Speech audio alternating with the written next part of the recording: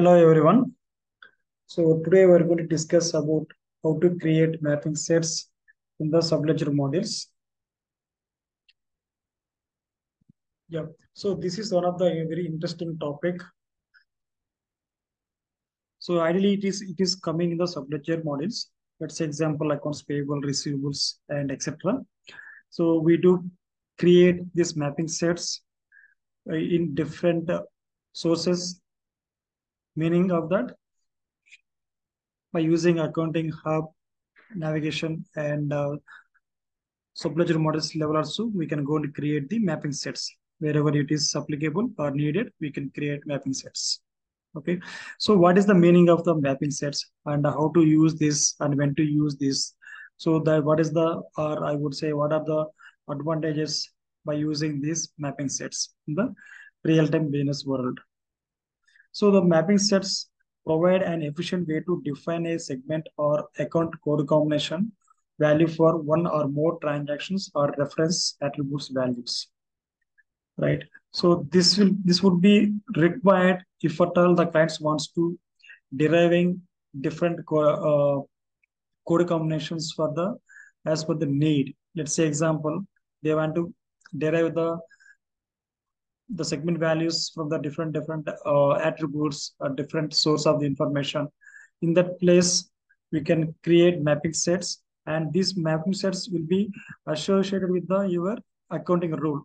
Ultimately, end of the day, accounting rules will be playing the key role to deriving the accounting entries for the subledger transactions. Okay, so here I mentioned the key point here. Use up to 10 transactions or reference attributes as input into a mapping sets, right? So this is the major significant of the information about the mapping sets. So let's get into application. We'll try to create one mapping set, how it will be creating and what are the prerequisite steps are needs to be created and so on.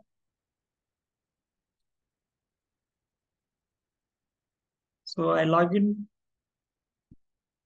Vision instance, go to the respective model under the functional area.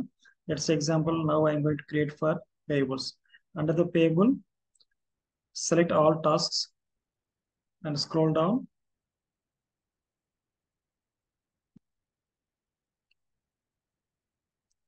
Here you can see manage mapping sets.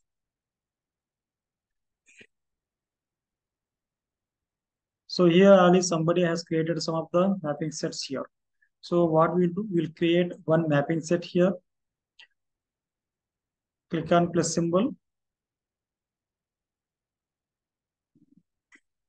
Give anyone unique name. Let's say example, ABC underscore mapping sets. ABC underscore MP set. So here output type. Here output type we need to give as per the need. Here you can see three options are available: account combination, segment, and value set. So in this case, just I want to derive any one specific segment value. So that I will give as a one segment here. If you want to provide description, yes, you can provide it. And input source. Click on plus symbol.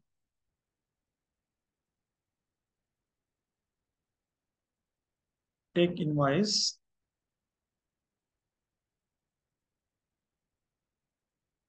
Search for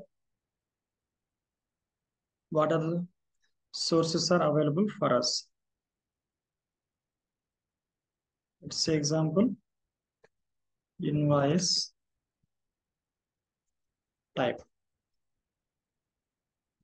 See here it is saying as a invoice type. Apply, say OK.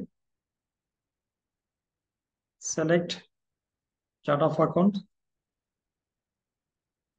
US chart of account. Segment. Which segment you want to derive? Let's say example, if you want to track any of the segment, let's say example, I want to track my transactions and accounts payable items by product. In this case, select product, which comes under the chart of account structure. Here, just go and click on plus symbol, invoice type. So here we have given the input source. Here we are giving the input source along with the what is the output has to derive. Select invoice type is as a standard invoice or any invoice you want to track that. Here go with the standard. Now output is, let's say example, services. So whenever we're going to create invoice by using this inputs type as a standard invoice, and the segment which is product, it will be captured from here as a 300. That is what our expectation. So just cross check all the mandatory fields which you have given here. Seems everything looks good. Then save the record.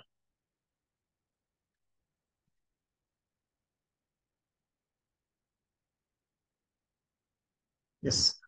And here always check the status. It should be active mode. Save and close. So this is how we can create mapping sets.